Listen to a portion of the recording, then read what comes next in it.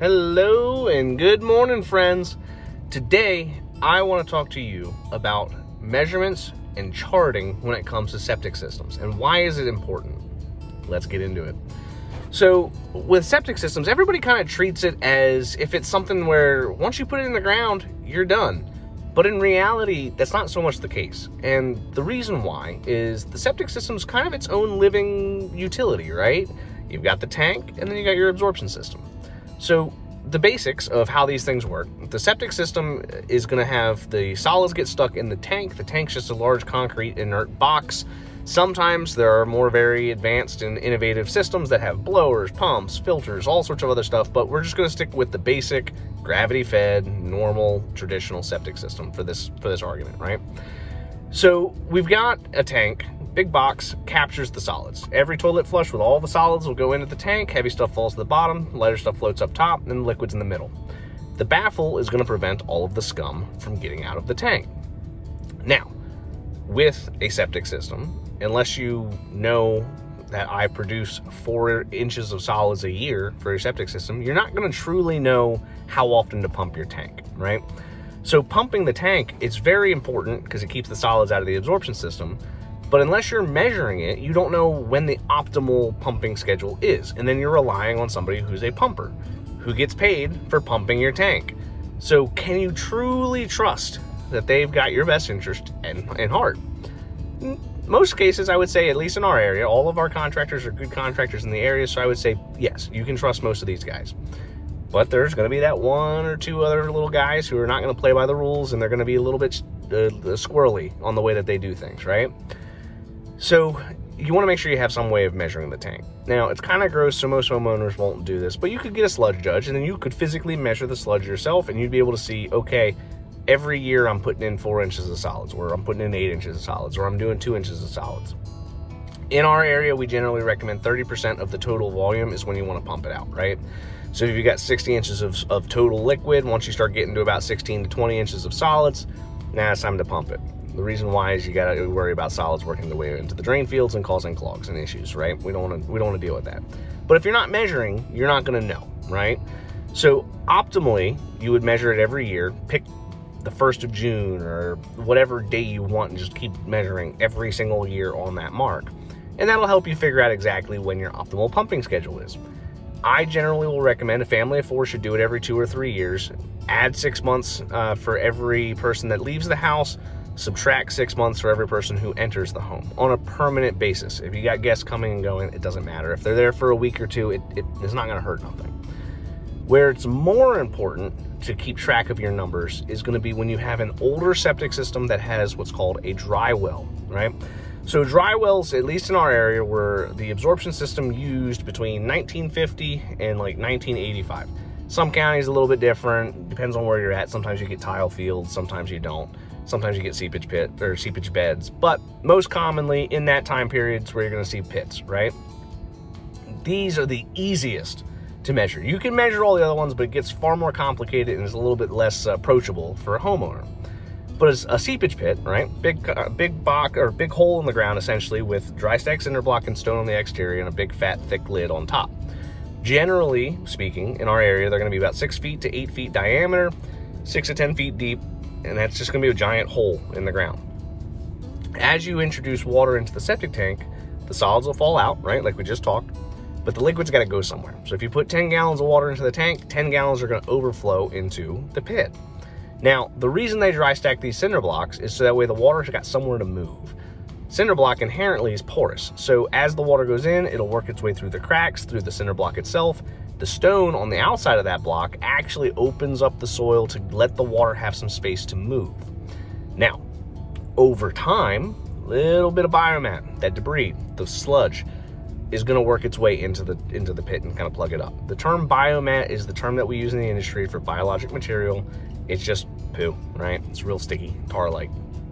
What'll happen is, no matter what you do, you take care of that tank perfectly, a little bit of that debris will work its way into the pit, plug it up, and eventually it'll start to hold water until eventually it's so saturated it's got nowhere else to go. Now, it's very case by case to see how fast it's filling up. Same thing with your septic system when pumping, right? On average, a pit should last 30 to 40 years at max occupancy. So if you've got a 3-bedroom home, your occupancy designed 6 people. So if you've got 6 people living in that house for 30-ish years, you would expect that septic system to fail. Doesn't always end up working out that way. I would say on average, you're probably closer to 40 to 50 years of service life, sometimes even more, right? Now, let's just say you have 10 feet of total depth for easy math, right? If you measure every single year and you know that you lose a foot of space to liquid, now you know that your dry well's got about 10 years of service life until it's time to replace or go down any other routes of repair, right? If you don't track it, you're never gonna know. Most of our dry wells in our areas are gonna have a clean out. If your dry well does not have a clean out, you're gonna wanna make sure you get one installed, because that's how you're gonna do this measurement, right?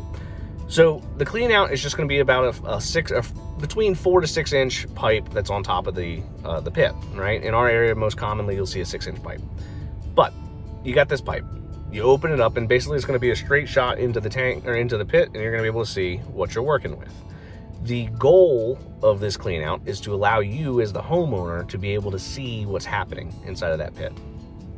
So if you open this pit up, you're gonna be able to see the top of the pit and the top of the water. What you should do is you should get a tape measure, and if you're grossed out about it, you should probably just go to Home Depot, buy a $10 one or a $15 one. You can even go to the dollar store and get a cheapy $1 one. Those usually don't have enough tape to actually measure the pit. You probably want to get something that's 10 foot plus in the total length, right? So you measure down. The way that I like to measure it, or tell homeowners to measure it, measure from the top of that clean out to the top of that water, right? It's not as accurate of a measurement because it won't tell you how much actual space is in there, but it's very simple and very easy for homeowners to do. So you measure down. Let's just say that out of that 10 foot, you measure that there is going to be about 8 feet from the top of that clean out to the top of that water. Now, that might mean that you have 2 or 3 feet of water in that pit. That's okay. You still got space. So what you'll do is you'll take that measurement, write it down, put it on a chart, write it on the wall of the garage, or just put it somewhere so you don't forget that number. You go back out next year, you measure it again, and let's say now it's 7 feet. Now you know it's an 8 or a 1 foot drop per year. Usually it's not as dramatic as a 1 foot incline, right? So if you lose a foot of space in 1 year, that either means that somebody had pumped it out previously, right? Let's just say that it failed, you pump it, and then it fills back up. They don't usually fill that fast. I would say usually you're between 2 to 6 inches of increase every year. But, so you write that down. Next year you do it again. Let's just say now you get 2 foot of loss in that system. Well, now you got to figure out, all right, so what changed? Was maybe there more rain? Maybe groundwater's influencing it. Did you have more people living in the house? Did you change some way of, like, maybe your pumping schedule? There's a variety of things that could be happening, but if you're not writing down those measurements, if you're not keeping track of it, you're going to have a far harder time to know when things are going to go wrong. The reason I recommend to measure this, even as a homeowner, and if you're grossed out, you can always hire somebody to measure it for you, but it's really not that hard to do.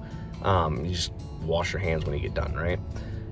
So the reason you want to do this, septic systems are very expensive to replace. In our area, generally you're looking between $6,000 to $9,000 per trench to get a new one installed. And most homes require 2, maybe 3 trenches.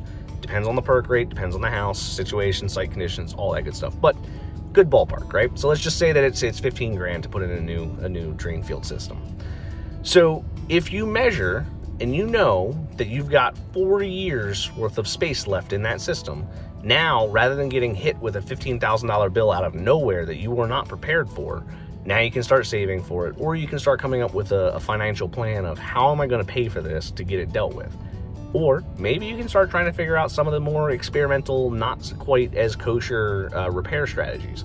There are some strategies that are out there, they're just not recognized as a repair by the state yet. That doesn't mean that they don't work, it just means there's not enough data to prove that that method actually does what it says it's supposed to do.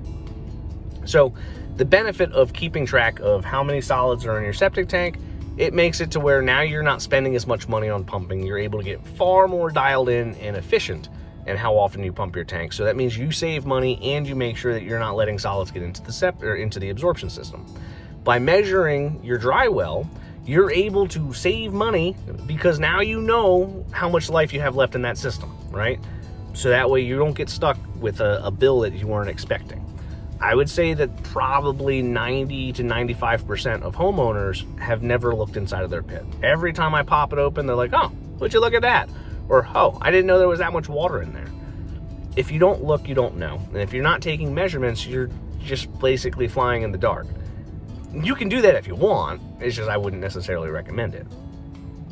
So, in recap, measure your solids, measure your dry well. If you don't want to do the solids, it's not that big of a deal. Pumping's not that crazy, so you can get away with not doing that. Just let the pumper pump it and tell you, should I have waited a year? Should I do it a little bit more often? They'll usually tell you how many solids are in the tank. 30% is your magic number, right? So if they tell you that you had 5 feet of liquid with 24 inches of solids, that means you went well above the 30%. You got to pump more often, right? With the pits, most contractors won't measure that. You could always ask, but they should, right? But some of them won't. You want to make sure you keep on top of that, because that's the expensive part, right? So if you don't do the tank, make sure you're doing the pit, because that's the expensive part to replace, and it's way easier to go into that repair knowing roughly how much longer you have left until you have to deal with that, right? At that point, you could try and find some other kind of funding source, whether it be a grant or whatever, right? I hope that this brought a little bit of value to you. If you appreciate this kind of information, if you want to learn more, please hit that like button and subscribe. I have more videos every day posted on the World of Well and Septic. If there's an area of conversation or a topic you'd like me to discuss, please leave a comment below. I try to get to all of them as fast as I can. Sometimes it's easier than others, but I'm here to help you all learn, and maybe we can have a good conversation about something that's going on in your area. Till next time, guys.